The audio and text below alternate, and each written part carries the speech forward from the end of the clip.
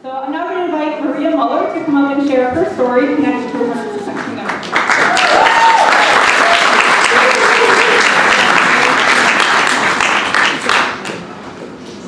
Good morning. My name is Maria Muller. I'm an 8th grader at Seward Middle School. I live 3 blocks away from here in the Midtown Phillips neighborhood. I should be worrying about school and sports and friends, but instead I have to worry about something else, the future of our planet. Last October, the Intergovernmental Panel on Climate Change released a grim report about the future of the planet. In my lifetime, I can expect food shortages, wildfires, and the extinction of many species if we don't sharply reduce greenhouse gas emissions. 2030 has been identified as a key turning point, because if we don't reduce emissions by then, it will be almost impossible to turn things around. That means we have just over a decade to get our act together. Back in October of 2018, I became part of a group called Minnesota Can't Wait, an organization led by youth in Minnesota with the goal of having our state take urgent climate action. Since then, I've been going to protests at the Capitol and around the city. My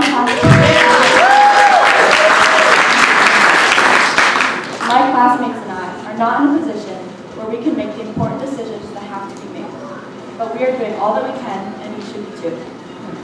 Getting 100% clean energy by 2050 is not a problem that can be solved by riding my bike and turning my lights off every day. We need all people, all organizations, all companies, and our state government to be on board. This will not be easy. We will have to rethink many of the things we do here. But 100% clean energy will also open up many new jobs in that field. There are already 61,000 jobs in Minnesota in the clean energy sector, and it keeps on growing. Clean energy can also save us money in the long run. My family has put up solar panels and pays much less in electricity each month. This climate crisis is putting my future at stake.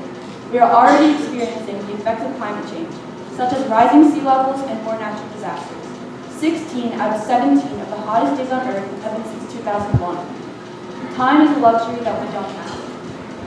Thank you, Representative Hassan, who voted for clean energy last week. We look forward to hearing more about how you and Senator Hayden will continue to provide leadership